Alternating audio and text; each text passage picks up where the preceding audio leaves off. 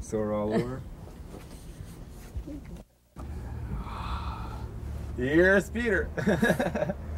He retired. Eh? He retired. Oh yeah, that's true. Yeah, it's Giolino. I don't like that guy. The new one? Yeah. Oh, I never saw. Never saw him? Yeah.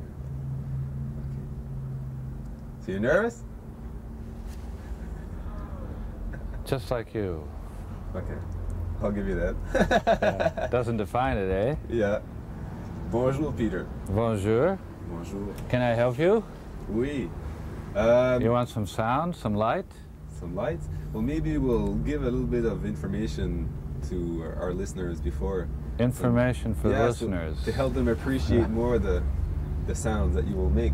So tell us, what brings you here to Moncton, New Brunswick? You're from California. Well, no, you're not from California. You're from I'm from New York City. Yeah, originally and from Michigan. Shasha's from California. Okay, so what brings you here in Moncton? I came to Moncton 4 years ago when the Galerie Saint-Nome was on Main Street, and it was such a wonderful, enthusiastic reception that I said to Shasha, send all our information right away because this is a really good community.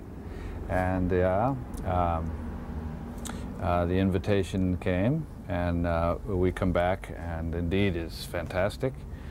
But now Aberdeen Cultural Centre is even better. You know, all the different parts of the arts community reinforce each other, and it's great. So we saw your performance last night. What are you doing? And why? Huh? Yeah. This is a deep philosophical question. Yeah. Yeah. You know, Shasha and I are working together because a lot of friends of mine who are in California, I lived out there for a while and taught, and Shasha and I are both from Michigan, so there are also many Michigan people there. They wrote me in New York and said, oh, you should work with this Shasha. So there's some shared sensibility that we have. My music now is acoustic metal music, different kinds of metal things. You know, like some little cut aluminum baseball bats, or like bells and chimes, this sort of thing. This has a strong influence of the music of Indonesia, called Indonesian gamelan music. And Shasha was in Indonesia on a Fulbright and stayed many years. And Shasha was in Japan also, where I did graduate work, and which has a lot of... so there are many sorts of Eastern influences. Like these balls are a Chinese thing, which has to do with centering, and paying attention. And I do unusual things with them to make sound that is in the right spirit and mood for the Shasha. So we're doing what you would call music and dance, perhaps, right? But instead of the category, we're really doing things in a shared spirit. Okay, so during the performance you see a shared spirit, and you're there you're there in a sense to accompany what Shasha is doing. Is that correct? You're sharing a spirit? Or... Yeah. Okay, yeah. You're there to accompany. Yeah, it's, you know, individual artists have individual identities, and then in collaboration, you share. And if you're of compatible sensibilities, then they enrich each other. And so the performance evening is there's a collaborative performance. Actually, there's Shasha does solo performance for a long time, and then there's a period of collaboration, and then there's an intermission, and I do a solo sound and light performance. And yeah, it's in the solo performance art piece that Sasha is doing is very fantastic costumes and sounds and many things that are moving and many masks, and I pay very strong attention so that I get filled with the sense of it, the spirit. I go into that world. So when I enter into the collaboration, I just follow the flow of what is happening. Okay. So the music you are doing, how can I ask you that? Is you're doing, you and yourself and Sasha are doing, certainly I find it unusual form of art, or not unusual form of art, but fresh, an unusual yeah. form of way. What is going through your minds, and people are watching, see this for the first time, what do you think is going through their minds, and what is going through your mind? Yeah, well, I think a key word is improvisation, right? And improvisation is something that's common to a lot of the arts.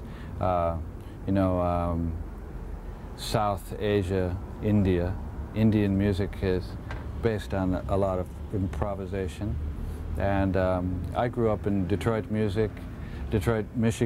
Music there was jazz, and my music comes out of jazz. I learned improvisation, you know, from the start, and it stays as an important part of the music. So my solo music concerts are improvisation based on pre-established material.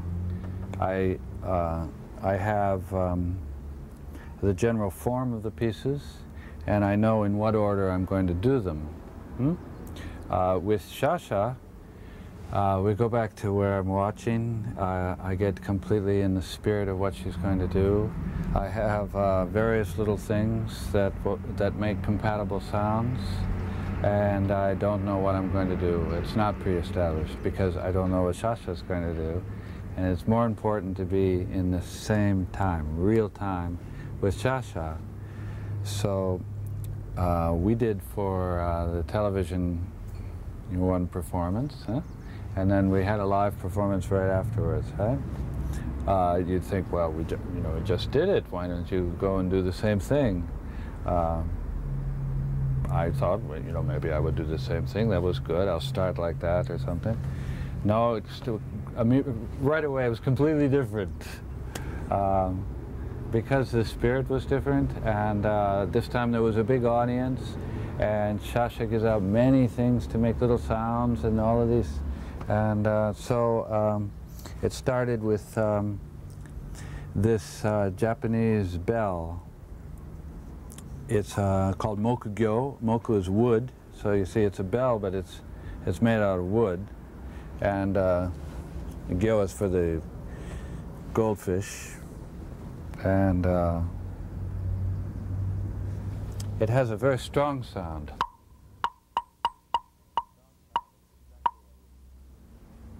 And the strong sound is exactly what we needed. So this is the way we do it. Improvisation by the flow of the spirit. What kind of people do you think go and see your show? I don't know what to call it. Well, if it's Moncton you're asking about, terrific people with a lot of spirit. Okay, how should I say that another way? How do people generally react to what you do? Yeah. Yes, I like to talk about that actually, because we're not doing a normal commercial art. Huh? We're inventive artists, and what's interesting for inventive artists is innovation, right? People always working on the new and the fresh, huh? And I find that in fact the people enjoy the freshness of this kind of performance.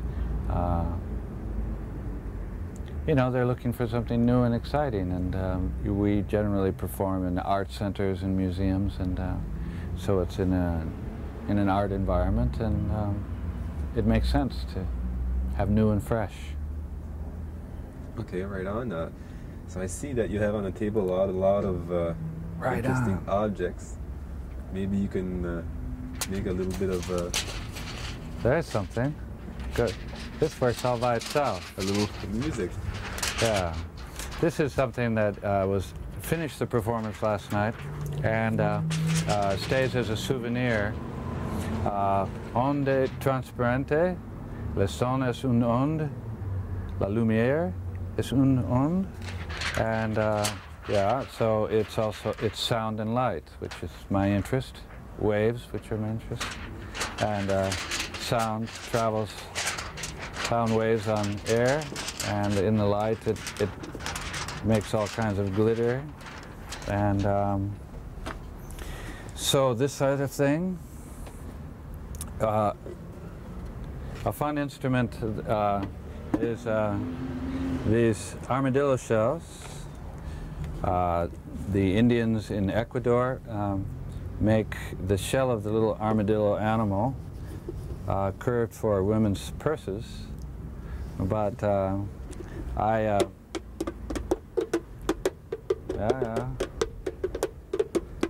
See, I told you it started with jazz, right? That's woo! Got beat. This has rhythm.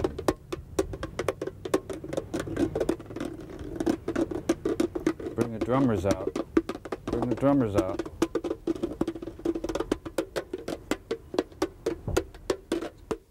Oh, I could just get up and leave now. You want to know anything else? Yeah, there are things, huh? This is something I like to do with cha-cha because all the little toes will follow all the little cha-chas. There are many cha-chas, you know. There's a cha-cha sitting here, but there are many other little cha-chas with so many faces. And yeah, this is the people in Colombia make this, and these are the toes of the goats, and so they're all the same but a little different, and this is and dry and hollow, and yeah, so good sound.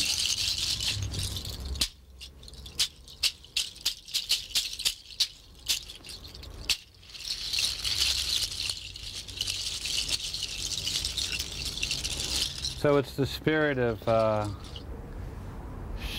cha-cha's world floating, and the sounds follow along like that.